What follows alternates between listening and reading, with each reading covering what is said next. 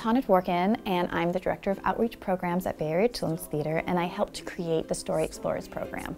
A colleague of mine, an amazing playwright, Marin Kahng, and I taught storytelling classes. These were mostly students with autism. Min worked his magic and he created a show called Story Explorers, specifically designed to meet the needs of children with autism and other disabilities. We've launched this summer a new program, a pilot, and this is the Story Explorer Residency. What we did when we were building this program is we thought about what else could we give these students? Repetition. We know that children with autism thrive on repetition, that they're able to process orally and physically new information if they're just given it a few more times.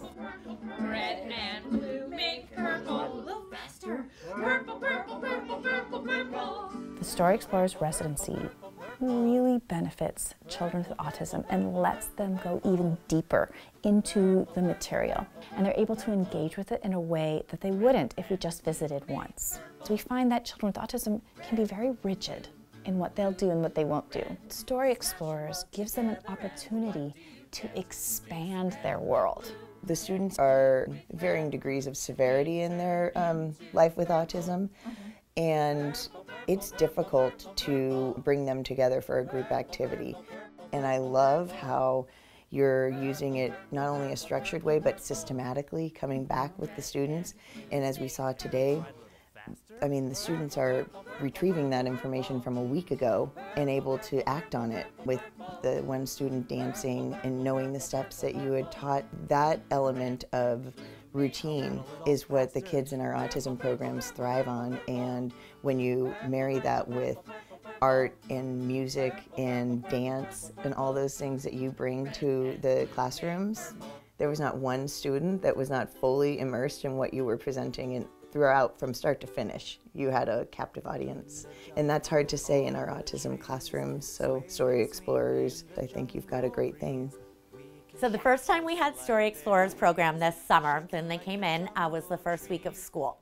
What they got from that first session, the next time Story Explorers came in, they were ready and excited, and each of them started to get more and more involved. Hunter is very happy boy, but also like really hard to sit still. He has the wiggles all the time. And I noticed that he was entranced by the story. So having Hannah open up with the story and then incorporate, let's say, the beach, the sand in for him to touch, the water spraying. It's the first time I've seen it all year where they're actually like wanting to be involved, not scared to be involved, not losing their patience, not wanting to get up and run. And it's beautiful.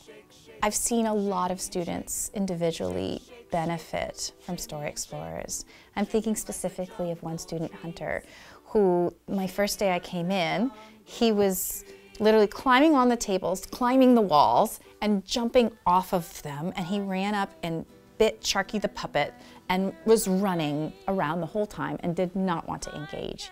And then after about 3 meetings, he settled down into things. This past class with him, he was so engaged with being underneath this umbrella that he moved from his chair onto my lap and just wanted to stay with me. And I couldn't believe that this child, who had been biting everybody, had been jumping off of things, was settling into experiencing music and tactile elements, something that he might not have done otherwise.